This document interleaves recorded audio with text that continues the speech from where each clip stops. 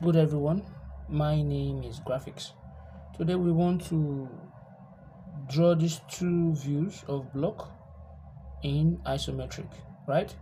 This is the elevation, the front elevation, and this is the plan. So this is when you're looking at it from the side, and this is when you're looking at it from the top. So the first thing you have to do is to draw your isometric axis. Now let's do that first. Now with the help of my t-square and my set square, I will be able to draw the front, the top this way, right? And I will be able to draw this side this way, and I will be able to move this way. So these are the isometric axis, the XYZ axis, right? And this is our reference point here. Is that again? Is our reference point here. Now the next thing we'll do, let's look at our diagram again. Now we'll start with the elevation, the front elevation here. If you look at it, elevation has two things associated with it. First thing is the length and the height. So if you look at the height here, the total height that we have here is given as what? As 10 plus 40, that will be 50. And the total length we have here is not written here, but it's written in the plan, and that is what? 90. So the length is 90, the height is 50. So let's do that. So the length from this point here is given to be 90. From 0 to 9 is given as 90, and the height is given as what? 50. 10 plus 40, that will give us what? 50.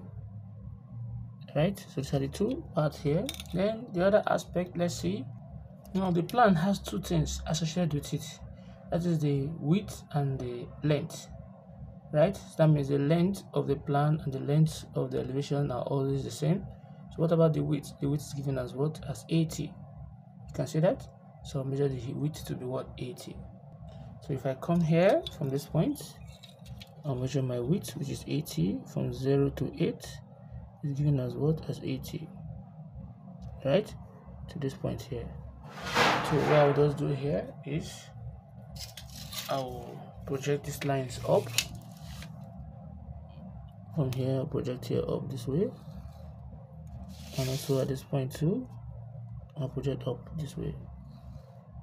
Now what I use to draw this line here, I also use to draw this. So if I place my t-square, my set square this way to get this line here, I'll move it up also, locate that point on the plan. I'm going to get this too, right? I'll turn it the other way around also. I'll do the same thing. What I used to get the base here, I'll move it up here to meet this point, and I'll locate here too. I'll also move it also to get to the other point too, to locate the other point here, right? And what I use to get here, that again, and I'm going to move it to get the other point too. So let me just make you see what I'm talking about. So if I move this to this point, I'll get the other one too. I see that? So they are all meeting at this point. So we've successfully drawn this out. Now the next thing is to start from the elevation, which is this.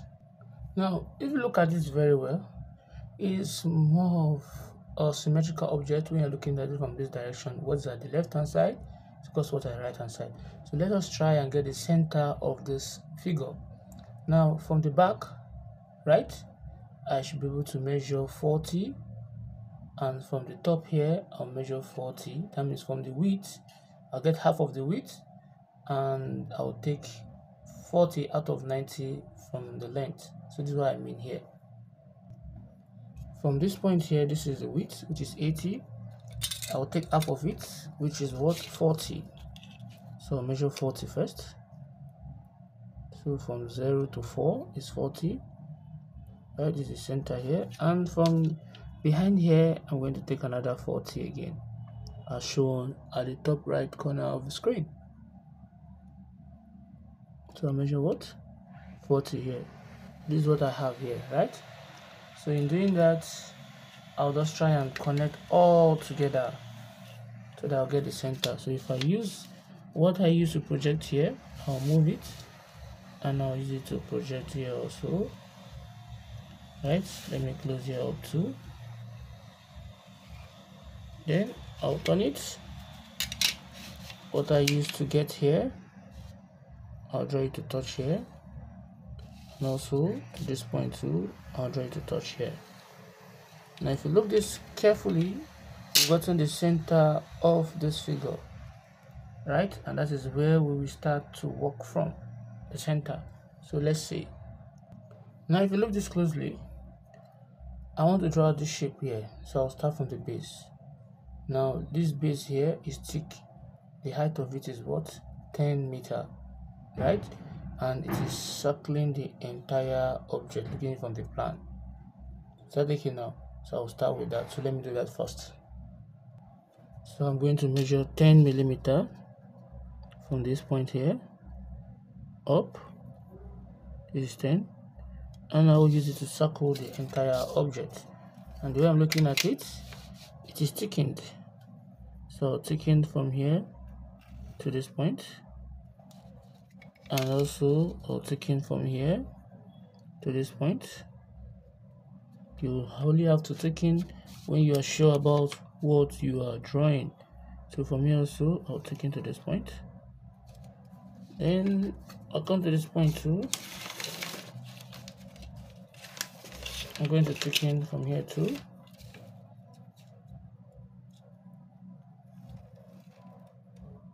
And I'll come here also. I'm going to thicken from here too.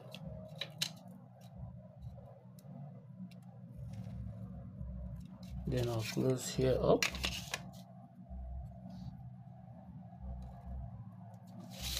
And I'll close here up. Right?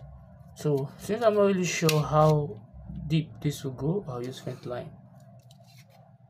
Then I'll use faint line here too.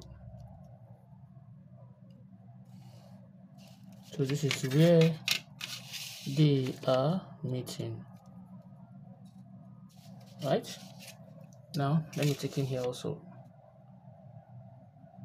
So if I take in here, what we have here. Now if you look at this, this is the center.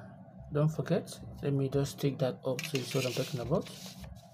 If I just move this to this point, and I'll move this to this point, I'll get another center also.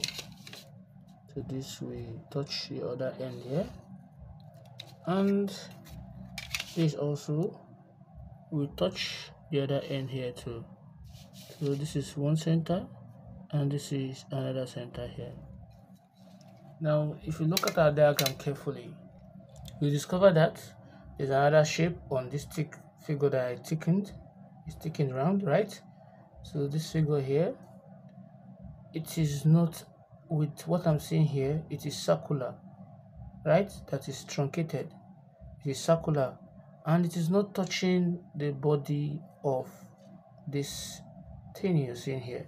So what I'll do is, I discovered that the diameter is 70. So I'll take half of the 70, which is 35, right? So I'll put it this way. So I'll place at the center, which is this center here, and I'll measure 35. I'll measure 35 from 0, 35 here, right? And I'll place it here. I'll mark left, down, top, and what? And right. So that is where it falls. So I'll just use my my instrument here to just close it up this way. First of all, I'll come here also, I'll close it up, and I'll close it up too.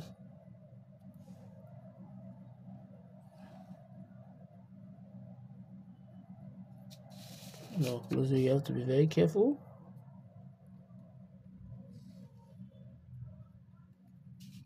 So they are meeting at this point here, and they're meeting at this point. So this is a point here. So at the back here, this is going up this way, faint line first to touch the top. You look at the top right corner of the screen. This is going up to touch the top, and this is also that way. I'm going to measure what a height of let's check a height of 40 at this point and 20 at this point. So let's do it. So this point here and this point here is this point here and this point here. So let me just take this up.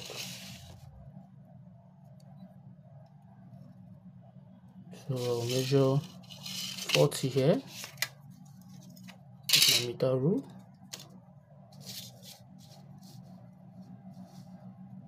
From 0 to 4. To 0 to 4. Around here. Then 22 here.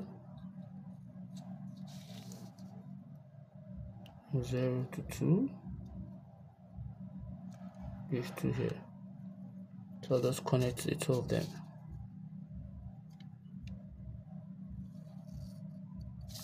Can you see that?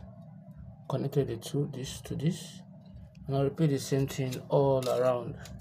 So if I come here also, I'll raise it up a little bit. Then I'm going to connect from here to here. So from here to here, faint line. And also I'll move this.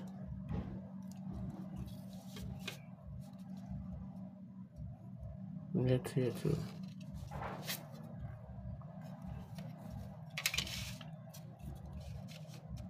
You can easily measure it, or you can just use your instrument and connect it together.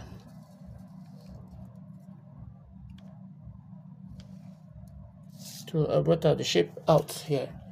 If you look closely, now what I will do is, if you look at the diagram, this shape you see, it is circular, right? So we know the diameter is 70. So I'll take 35 and I'll measure in all directions. How do I mean? I will measure 35 on my meter rule this way.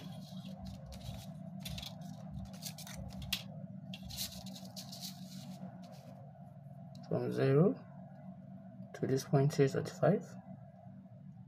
And I'll place it at the center here. I'll measure this 35, this 35, this 35, and that is also 35. I'm going to join the diagonal. The longest diagonal, which is this to this, passing through the center. Then I'll connect this point to one of the horizontal line and the same point to one of the vertical line.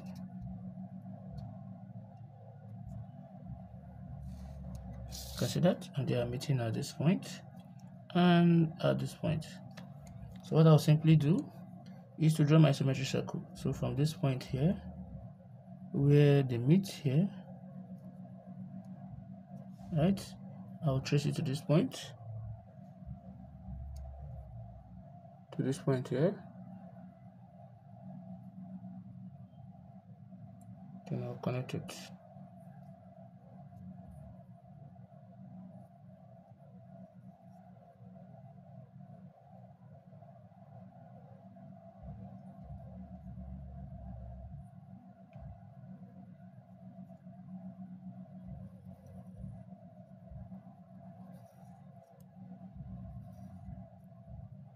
And I'll come here too. I'll do the same thing.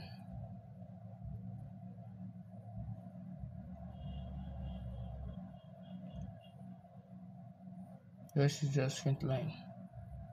I'll come here too. I'll do the same thing.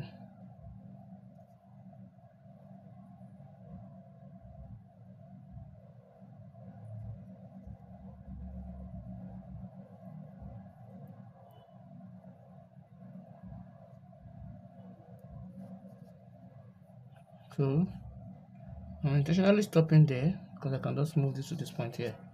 I'm intentionally stopping there and I'll tell you why. Now the next thing is, aside from the base here, there's another circle on top. We have just two circles, the one at the base and the one at the top. So what I'll do is I'll also get the center of these two. So let's do that and see. So if you measure from here to here, it is also, let me say, 80, right? Or call it, looks like 80, 84. 584, then I'll claim it's 42 each. So from 0, I'll measure that. This 10, this 40, and this 42 here. Right, so I'll just connect it with this rule to the other point here. Just faint line. Can you see that? And I'll do the same thing here too. I'll measure this from 0 to this point here is 70, right? So I'm going to measure 35. And I'm going to connect it to this point here. Better to measure them differently. The 35 here. Then I'll connect this to this point. Now this is where they are meeting. That is where I will now take my compass and measure 45 each. I know that 35 each. This is the diameter of the radius of the circle. So this is 35 here. So I'll place it at this point here. I'll measure this 35. This is 35 here. This is another 35 here. The other one's already there. So if I do that, I'll just take my meter rule. Make sure I'm drawing a parallel line. Just draw this to touch here. And I'll draw this also to touch here. So this is what I'll now draw my diagonal. So the diagonal, the longest one, we're just repeating the same thing. The diagonal, the longest one from this point straight down to this point here. So I'll connect it together. Then from where they meet, where this line meets with this line, right? They're meeting here. Can you see that? I'll connect it to this point. From that same point, connect to the next point too. Can you see that? So that is where I will now draw my circle. So if I come here, I'll place it here and I'll draw this.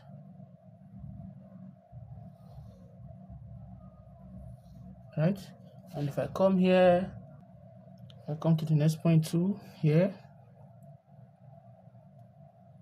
I'll be able to get this. Or let me start with this point where it meets here. And I'll draw my circle this way.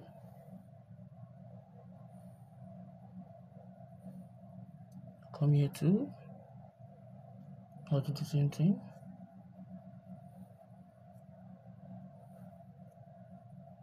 And I will come here. And I'll do the same thing.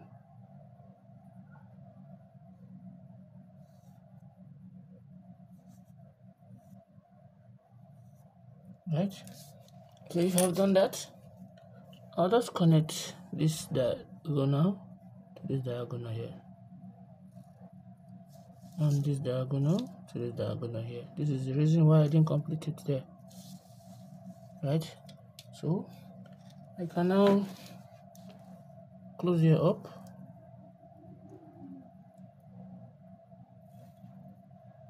And also close here up. So this is what we actually have. So if you found this video helpful, please don't forget to click on the subscribe button. Thanks for watching.